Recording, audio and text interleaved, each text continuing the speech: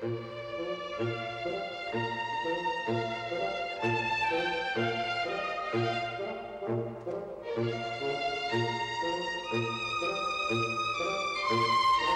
I liked about Czechs is their sense of humor. When two Americans meet, they tend to give each other some advice or support and stuff. Czechs will be telling jokes to each other.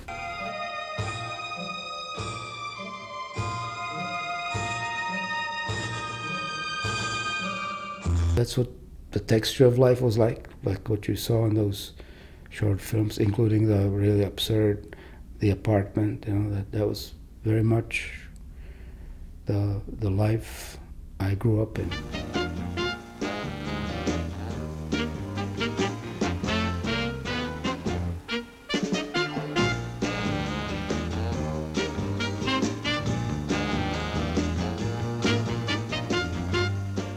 Not war, but love and friendship.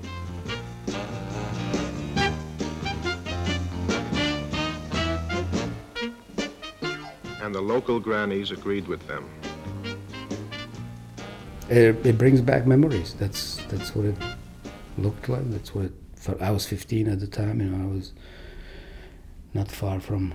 I was dealing with my teachers cutting our hair because it was too long. Still, the images you see here are shot in Prague, and the rest of Czechoslovakia was a different. The rest of Czechoslovakia was a different. There was another gradient culturally between Prague and where I lived. My father had been embezzling money at his job for the previous 13 years, so for him it was a deliverance. We left not for political reasons, but we were escaping from his thing, and he gambled all the money away. He did spend some of that money. There was some political prisoner who came home from uranium mines basically to die, and he sent him to a spa and paid for him and stuff. So that's what got us to America. That's how he convinced the Americans that his work was really political work in the trenches of the Cold War.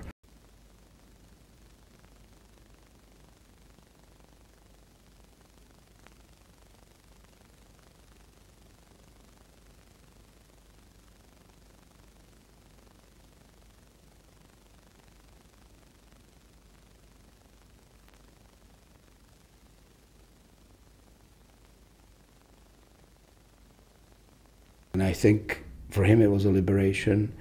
For us it was a total tragedy. But, you know, we left 1 year after, and I was young and naive, and I didn't think that, because I'd felt the power of the response of the people that you saw in the Oratorio, and I didn't think they could be swept away so quickly as it was eventually. So at the age of 16, I was thinking, there's so much behind this. Nobody can really destroy it, being a naive teenager. So for me it was tragic. The tanks breaching the barricades.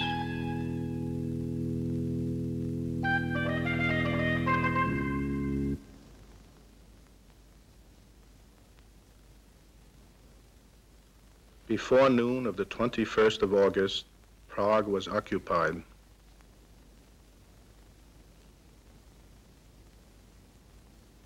It was a brutal lesson